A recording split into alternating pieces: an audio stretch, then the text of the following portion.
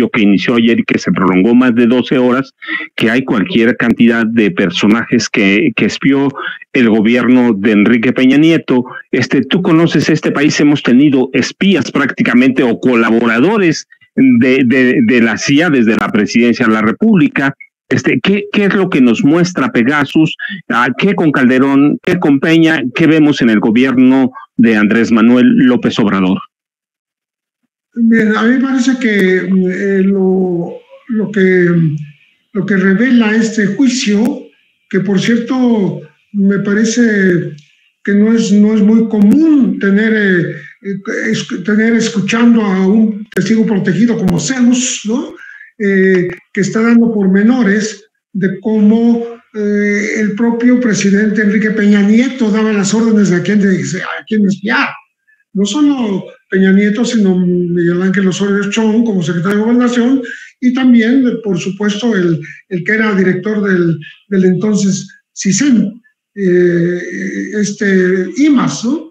Entonces, creo que se está por revelar una serie de hechos.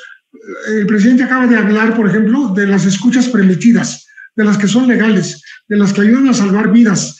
Pero qué curioso que en su gobierno no creo que se haya autorizado que el ejército espiara a Alejandro Encinas, con el propio Pegasus, ¿no? Creo que faltaría decir eso para completar el cuadro, ¿no? Que hay escuchas legales, pero hay escuchas ilegales, no autorizadas. Bueno, a las que se refiere este juicio que se está llevando a cabo a la empresa KBH, Applied Technologies Group, que es la que tenía una red de empresas fantasma para poder llegar incluso a espiar a Carlos Slim, a Germán Larrea, a directivos de Televisa, a periodistas como Carmen Aristegui, Héctor de Mauleón, Genaro Villamil, Carlos Loret, a Pedro Ferriz de Con. Como puedes ver, el abanico es bastante amplio, ¿no? y diverso. Bueno, pues había necesidad de resguardar esa información, y me parece que ahorita dijo el presidente Andrés Manuel López Obrador que esa información no está en manos del CISEN ni de nadie, de lo que fue el CISEN. Entonces, ¿dónde quedó? ¿Fue un gasto inútil? ¿Para qué sirvió? ¿Solo sirvió en el gobierno de Peña Nieto? No lo sabemos. Pero bueno, lo que aquí vale la pena destacar es que empezaba con más de 1,500 registros en un Excel, ¿no? Que fueron hechos llegar eran enviados al CISEN. Después, quienes adquieren Pegasus son Sedena, CISEN y la entonces Procuraduría General de la República, ¿no?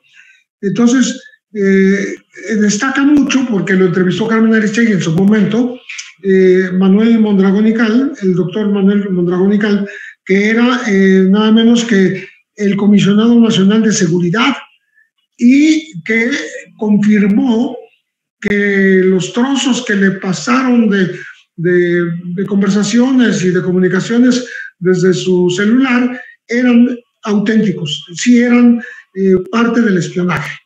El caso empezó a tratarse en 2017, en el caso de Carmen Aristegui, porque ella fue la primer víctima que se presentó, de muchas otras que se van a presentar en el juicio, ¿no?